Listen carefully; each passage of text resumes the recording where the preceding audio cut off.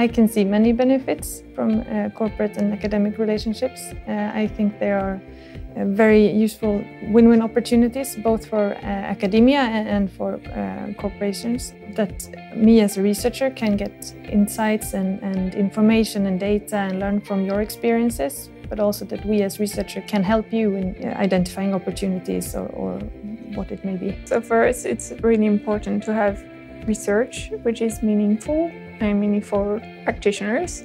So it's really important for us to collaborate with companies to know what their expectations on what we do, and also to align what we do to what is expected from us, so we don't end up developing too theoretical knowledge that is not applicable in real life.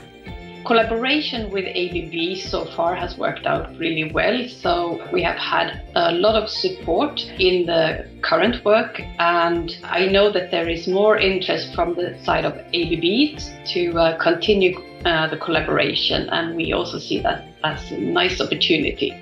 I see also that ABB is a pioneer or leader in the industry of automation.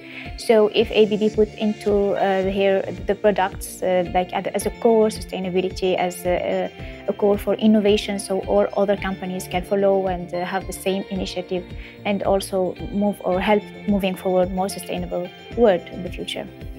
I think it's very important for students to have access to industry and also to get contacts for their future careers, of course. I think for us as young employees, it has become significantly easier to influence how ABB works with sustainability.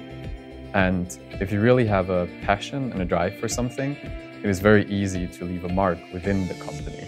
ABB is a very big company, and especially motors and generators. For example, motors, they use about 40% of all electricity used in the world. So that's really a lot. So I think that as ABB is a very big producer of motors, they of course have a very big role to play here. And they can also do that because they are such a big player in this industry. I think we all have a shared responsibility to move towards a more sustainable future. I think people, companies and governments all share that responsibility. But I think it's important to keep in mind that that responsibility should be in relation to the impact that you as an entity have. So we all know that companies are the biggest polluters. The individual is not the biggest polluter.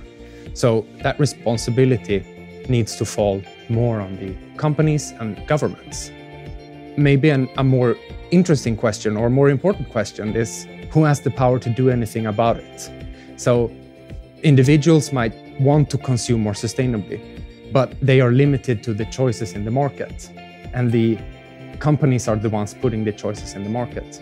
I did my master thesis at ABB, and during that project I realized that there's a lot of engagement in this subject about sustainability, and that made me think that maybe ABB is somewhere that I would like to work in the future as well.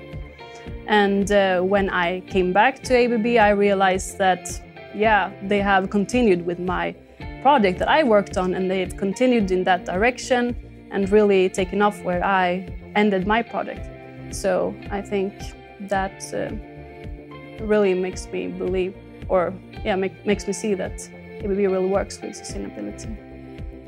I believe companies such as ABB have a huge responsibility when it comes to sustainability.